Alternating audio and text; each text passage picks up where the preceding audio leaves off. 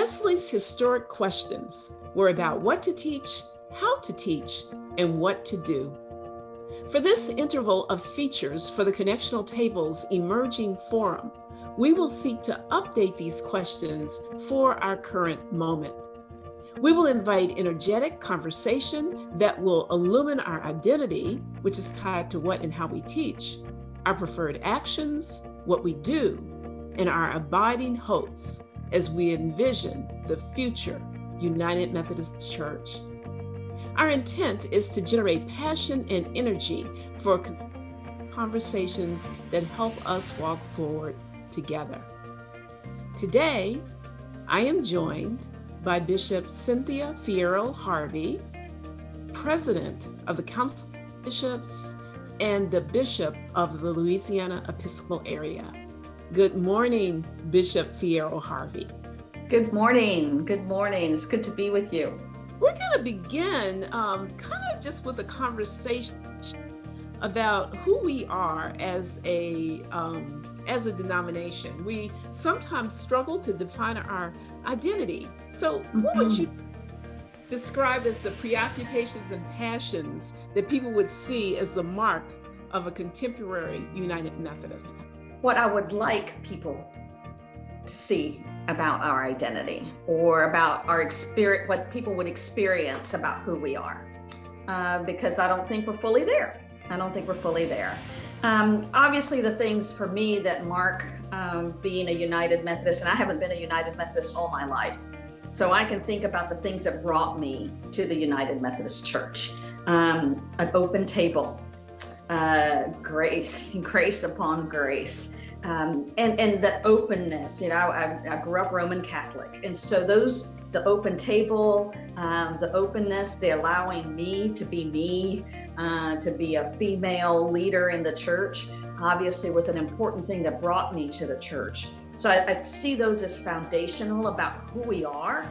Now we say that, and I'm not sure we always mean it. But I do hope that even in the tension and even in those struggles, when we say it, that we can people can experience it more so than not, and that we can live out of that identity of openness, of an open table. And I'm not just talking about a communion table, while that's important, but an openness to be at the table.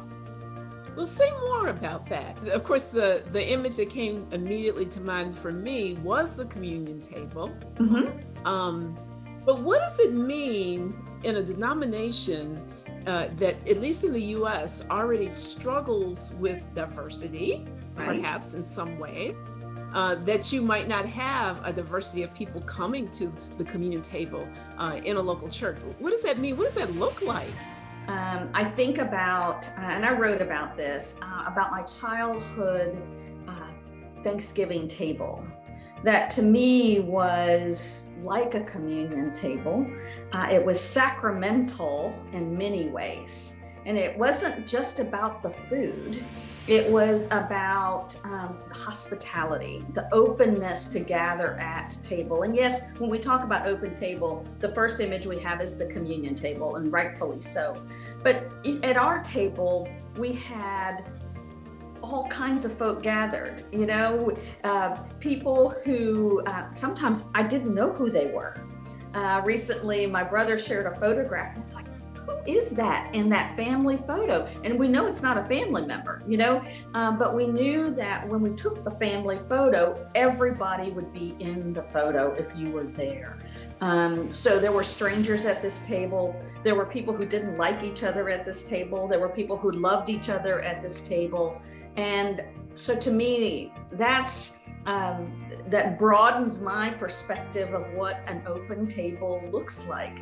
And when we talk about the global nature of this church that we're in and the diversity that we have, for me to even be at some of these tables, I often look around and thinking, gosh, how did I get here?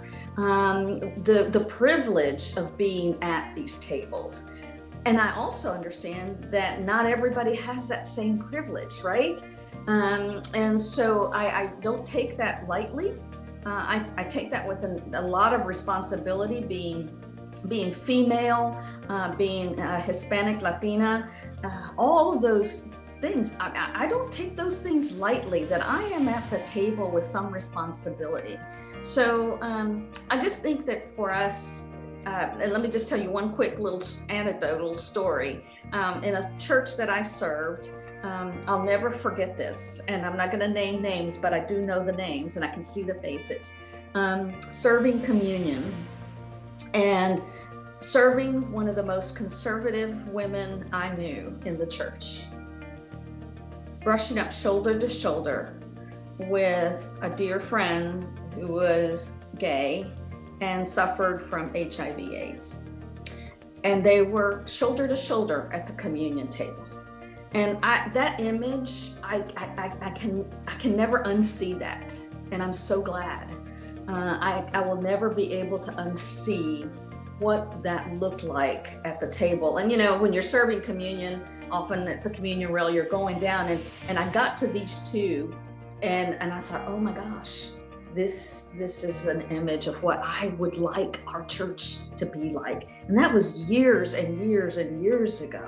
So when I think about identity, when we talk about identity, that image just keeps coming to my mind of being at the table, serving these two people shoulder to shoulder at the same table, same communion bread, same cup. And here they are, shoulder to shoulder. To me, that's an identity perhaps that I long for in the United Methodist Church. So what speaks to you in terms of the historic identity of United Methodist and United Methodism that gets us to that place? What is it in our core beliefs or our core theology that would get us to that place of this gay person suffering with HIV and this very conservative Christian at the same altar, at the same table, drinking from the same communion cup pre-COVID? One of the places I go back to is the theological task in the United Methodist Book of Discipline. We are a vital web of interactive relationships. That phrase, a vital web of interactive relationships. There is that, we call it connection sometimes. But to me, that statement of a vital web, that means that I can't live in this web without you. It is vital that we're in this web together. And sometimes it looks more like a hairball than it does a web, right? But it is a vital web of interactive relationships. I cannot live without you. And I think for me, that's the image at the table. I think that's sort of baked into my DNA, frankly. But I just, that phrase of a vital web of interactive relationships. And every once in a while, I just go back and read that theological task. And I just go back and really read through that and reflect on some of those words. We are a vital web of interactive relationships. And that's what helps us be at that table together. We're all different, but we're not complete until we're together. Yeah. What a beautiful image. So let's go forward then. So in the U.S., we've just gone through a very polarizing election. Ideologically, there's lots of polarization, especially in the United States. How do we get to a place of connectionalism? Certainly not, I'm not talking about sameness, but how do we deal with our diversity within the context of our connection and welcome that diversity? Right. I've always said, and certainly over the last couple of years, I've talked a lot about the big tent church of can we live in the tension? Can we live out of that center, and can we broaden our center? My hope every day is that center can be broadened more and more, because I really do think that that's where most of us live. But I also recognize that there are people that can't live there. And is there some way that we can continue to honor and bless those who can't? I don't know how to say that any better at the moment, but I want to articulate it in a way that rather than tearing one another apart, can we just say, look, I know you can't live in my center, right? Your center's different than mine, and that's okay. It doesn't make you a bad person. In the words of my friend Bishop Palmer, there are no bad people. It's just you have a different perspective on this. I have dearest friends who stand on the total opposite place politically than I do. I don't love them any less. I hope they don't love me any less. And I think that there's just something that right now we're living in this culture where all we have to say is like bad stuff about each other, rather than saying, look, I don't agree with you. I don't know that I ever will, but I love you. And let's find a way that we can express that love for one another. And that might be together, and that might be separated, but that's still okay. And it's sort of blessing and sending. I was on the mediation team. We talked a lot about, how do you bless and send? I'd love the perfect world would be that, we could all live in this church together and honor one another's differences. I'm slowly beginning to realize that not everybody can do that.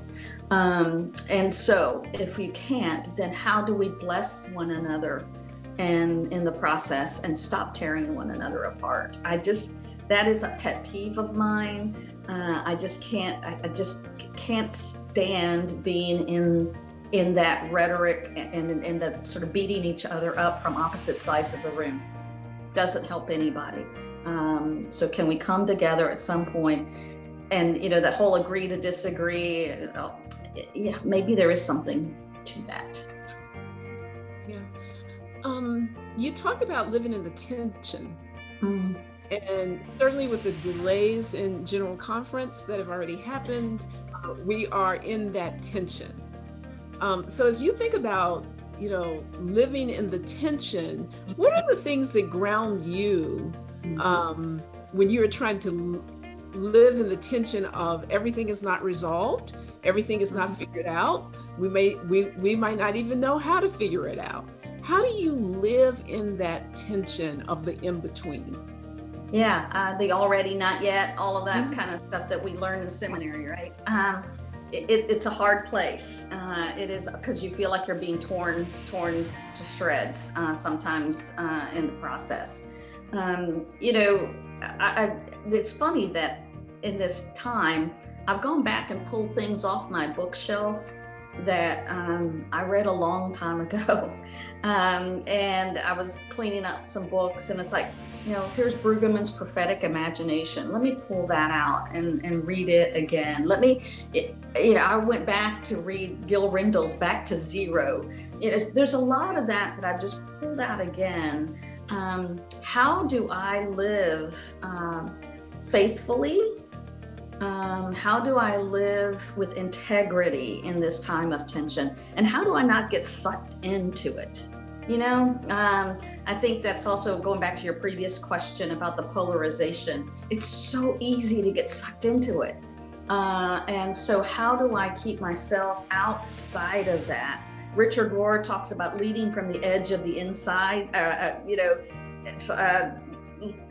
just want to be out there leading from the edge and looking in versus trying to be in the center looking out. And I just think sometimes our best teaching comes from the margins. Maybe having grown up in the margins, maybe again, my own personal experience helps me in understanding that. But I think when we're living in the tension, if you get too much in the center, all you see is your center. Whereas if you are leading from the edge of the edge of the outside here, it's can I look into it versus out from it. So I go back again. I said to some of the things that really have been foundational for me. I've gone back to a lot of Friedman and family systems, and because we're broken. I mean, there's just no other way to say it, but it's not only United Methodists that are broken. The world is kind of broken. And so, maybe it's part of being a prophet that we're called to here is, do we have enough imagination, prophetic imagination, is again borrowing from Brueggemann, to lead our people in a new way. One of the things, I forgot who said it, that creativity is birthed in the tension. So could we, in this time where who knows what's on either end of this, Susan Beaumont talks about it being liminal, being at a threshold. Nothing in our rearview mirror, it's like I look in my rearview mirror and it's like nothing in front of me looks very familiar, right? It looks like nothing in my rearview mirror. So how do I get creative? How do I sort of build in this time versus I could just pull the covers over my head. And in some kind of weird way, I find this time kind of exciting. Because I think that we're at a place where we might have an opportunity that we've never had before to be creative, to be imaginative. And so it's like, okay, that's kind of exciting to me to look into the future. One of my strength finders, my number one strength is futurist. So I think that I always have my eye in the future. So what is it that I can do in this time to help lead us there versus getting stuck here and not doing anything? I mean, because that's the danger here. You can pull the covers over your head and do nothing. And frankly, I will just say that there are days where pulling the covers over your head might be the best thing you can do. It's okay, but I do think that we have an opportunity here to use this time very differently, to sort of be imaginative, to be creative, and hopefully be a little prophetic. In the midst of COVID and the pandemic of racism and the natural disasters that are going on around us, taking care of ourselves sometimes means putting your head a little bit under the covers.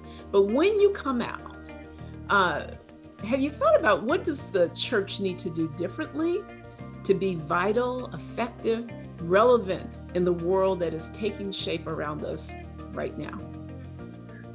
I would say for me is listen.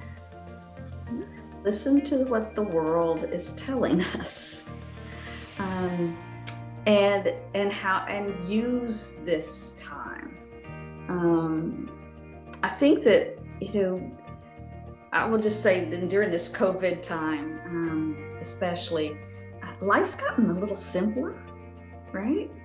In the beginning of COVID, people went back to riding bicycles. We went on our morning walks here. Life got simpler. Got to meet my neighbors, see who they were, people I had never met. Met the dogs in the neighborhood, that sort of thing. And I think maybe it's been kind of good for us. So in this time, did you try to buy yeast? Early on, you couldn't buy yeast. You couldn't buy a bike.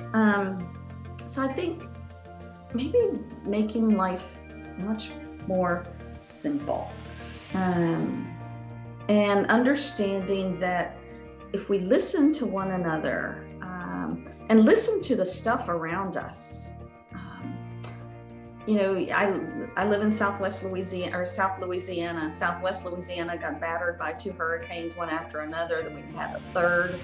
You had a pandemic, racial unrest, and then 3 hurricanes. It all gets kind of crazy really fast. But what I learned is as I listened to these people, particularly in the Lake Charles area, they were resilient. They were faithful. They brought me to tears more than once. And so I think about, could we use this time as a Sabbath? Could we listen carefully? Like even listen to nature? It's like I've noticed things I never noticed before. It's like I'm sure that magnolia tree blooms every year. but I just noticed it this year. So if we're going to be vital again, how do we listen? How do we learn from one another right now? How do we leverage what we're learning in this experience to move forward in a different way? And all the rules kind of, it's like, worship, no worship, online, in person, mask, no mask, all of those things. I just think if we just get down to the basics of blocking and tackling, as they say, of what it means to be faithful followers of Jesus. Can I listen deeply to the people around me, to nature? So if there's one thing I would say is listen, and I'll say that I have to work on this myself. It's not something that comes, easily to many of us, right? Is to listen deeply. But if we're going to be vital again, we really got to listen to one another. And maybe in this time that we've had for the last 9 months, what have we learned? What have we learned about just sort of the basics of how we relate and come together? Who would you listen to who you think has not been heard in our denomination? Because you talked a little bit about margins, leading from the center of the margins, hearing the voices on the margins.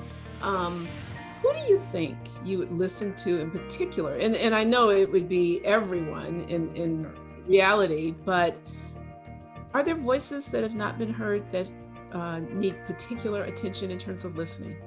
Yeah, yes. I mean, I really do think, I think often, as I follow my friends down in, for example, in South Texas, the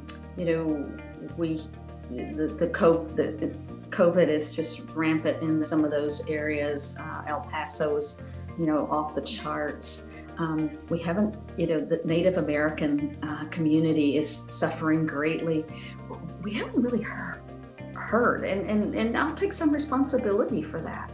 I think that there are people we have just not tuned our ear to. We might have heard them, but I'm not sure we have listened and really tune our ear. And it's always the people on the margins. And one of the things I've learned living in South Louisiana in a disaster zone is that in a disaster, and I would call this time being sort of in a disaster, is that the marginalized just get more marginalized, right? So people of color, it's like their life is on the edge.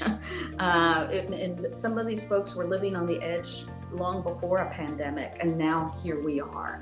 I'm so thankful for doctors and nurses and physical therapists and all of those people who have been incredibly taxed and essential. But I also think about the person in the food service or the laundry. And,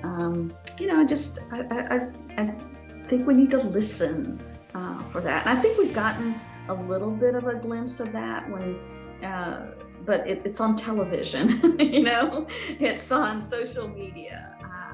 And I don't know what that feels like. I don't know. When I don't have to worry about whether my child got fed lunch. But I know that there are people who do. You're the president of the Council of Bishops, but you're also a leader in Episcopal Area. Yeah.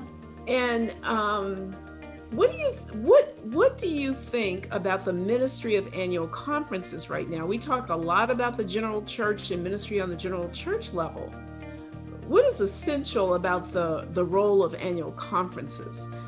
Yeah, I live with a foot two worlds in many ways. And one certainly does affect the other. That's back to the vital web of interactive relationships, right? But the annual conference is where the rubber hits the road. Actually, the local church is where the rubber hits the road. We talk about the separation of the church, and we talk about, budgets and all of that. It's like, okay, the only reason we have a denominational budget is because somebody sat in a pew or a virtual worship service and wrote a check, and somebody maybe even from their Social Security check wrote a check for $10 and sent it to their local church. That is the only reason that we exist, right? That's what turns the lights on. So I think that's sort of that connection back. And I think sometimes we forget that. I think sometimes we forget that the general church stuff is only possible because somebody somewhere sat in a pew or in front of a computer or whatever. And now the fact that people aren't showing up to sit in a pew, these churches are struggling. And I will just say, for me, I've got a great concern for the local church, and I have deeper concerns for our clergy. Our clergy went from, online or from in-person worship to being televangelists in about a 3-day period of time. And every day has been different. And just when they think they've got it figured out, something else changes, right? I worry for their spiritual, mental, physical health because they're constantly having to pivot. And then they're up against, the person that says, it's my God-given right not to wear a mask, or it's my God-given right to show up for worship. And so they're dealing with that every single day. And for every letter I get in my inbox, that's somebody sitting in somebody's pew, right? And so these clergy are, I think, they're just being pushed and pulled and pushed and pulled. And I worry greatly for them. And so when we talk about impact of these folks in the local churches, the vitality of a local church, the pressures of a pastor these days, nothing, Kennetha, nothing you and I ever went to seminary for prepares us for this is just a whole different ball game today than for me it was 10 years ago in the church or 15 years ago. Certainly as a bishop, what I did 8 years ago and what I'm doing today in my area are completely different. So I think that we, it's like we've got to cut each other a little bit of slack here, extend that grace, because I think our pastors are under a lot of pressure. And some of it is denominational pressure, some of it is local pressure, and they live on eggshells, they walk on eggshells. If I say this, I'm going to offend this person. If I don't say it, I'm going to offend that person. And they're going to take their marbles and go home. And it is a hard time to be a pastor of a local church. And I don't think we cannot forget that. Is pastoring a church today is so very different than I know that it was for me, and it was for people even 10 years ago, 5 years ago, last year. Yeah. There's not as much respect for the profession. The denomination is struggling in terms of vitality. I mean, that's been the expectations on pastors are high, and pastors are trying to navigate a pandemic and keep themselves and their families healthy, in addition to making decisions about whether to have worship, all of these things. And I think that, laity are in the same boat. A lot of them have lost their jobs, or family members have lost their jobs. They're having to, teach their children at home too. They're struggling as well. So it's not, nobody's better off than the other. This is kind of been an equal opportunity time for all, disasters for all of us. But I just think that laity are also struggling, and I think what happens too is when we're stressed, we say and do things that we wouldn't if we weren't. And that's where I think where we, back to your polarization question much earlier, that I think the system is stressed. And so when the system is stressed, it makes us do and say things that we would never do and say. Well, you mentioned stress, and certainly here in the United States, there's societal stress. And over the last several months, we've had the very high profile killings of African American people, George Floyd, Ahmaud Arbery, Breonna Taylor. Can you say something about that in terms of how does the church begin to address racism? Where are we with that? Where are we going? First of all, I think we've got to repent for our sins of the past. The church is not immune to our racism that's been baked into who we are. So I just have to be upfront and say that right up front. And I think that for some people, you can take giant steps, and for some of us, it can just be baby steps. And both equally important depending on the context. Again, I live in the South and I live in Louisiana, where racism is, alive and well. And we've done these wonderful, we did these modules. We did about 4 modules of, anti-racism, white fragility, and it was. We had several hundred, or about 100 or so people. It wasn't a mandatory thing, participate. And I thought, for the first time, some of us used the words white fragility and white privilege and race, and called it for what it was. So we took baby steps. Are we there? No. Will we get there? I pray. But I think that the church, if not the church, then, who else? I can't leave it to somebody else. And so I think we're starting to address this in ways with the Dismantling Racism campaign. When you dismantle something, you've got to do it one piece at a time. If you tear down the whole thing, it could be tragic. So I think dismantling this one piece at a time might just be what we can commit to doing right now. But we've got to commit to moving forward and being a voice. As United Methodists, like I said, we have a sordid past when it comes to racist issues. But I think it's time for us to really move forward and take a step that perhaps others aren't courageous enough to take. And we've got to be courageous. That's what it's going to take. So for us to be able to say Black lives do matter, that's courageous for some people that have never used those words before. And so I'm going to celebrate every small victory. And those large victories we will celebrate as well. But for some people, it's got to be baby steps. For some people, it's giant leaps. And we've got to all start moving some direction, or we're going to be here again. And what I don't want to do is wait till the next George Floyd for all of us to rally up again. Our memories are short. We almost have racial amnesia sometimes. And so I want to make sure that this stays in front of people, and that we continue to speak truth into this and claim it as our responsibility as United Methodists, but also as just faithful followers of Jesus. This is what we have as our priority right now. Yeah. So you talk about, in the course of this conversation, you've talked about vision. You've talked about learning how to listen in a way that where our ears are attuned to people on the margin. You've talked about dismantling racism. You've talked about what brings relevancy to the local church. All of this that is before us. What kind of leadership do you imagine emerging in the future to address these kinds of challenges? Prophetic, courageous, resilient.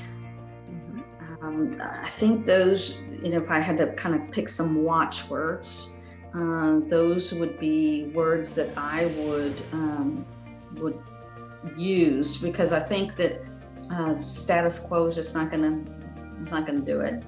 And innovation, creativity, but resilience to me is, can we live out of this period of time as a nation, as the world, in a way that we say, we are resilient people because we are followers of Jesus.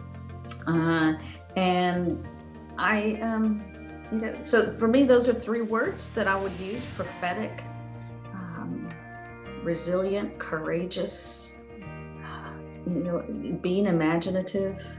I think I see that's required of me right now. Sometimes doing the unpopular, and the things that maybe not everybody is going to like, but important for me to say, this is the place where I'm going to take the stand, and I'm willing to take the heat for it. One of the things we recently learned from Susan Beaumont in our Council of Bishops meeting is that change often comes with heat, or heat causes change. You can't, potatoes without boiling are yucky. And so sometimes the little heat is what we need to cause some change. Now, some of us are saying, wait a minute, I'm boiling down here. I get that. There's more heat than most of us really want to have on most days right now. But out of this heat, can we be courageous enough, resilient enough to withstand some of this heat, to create something new? That's what being maybe prophetic means right now. You can't be prophetic without courage. Right.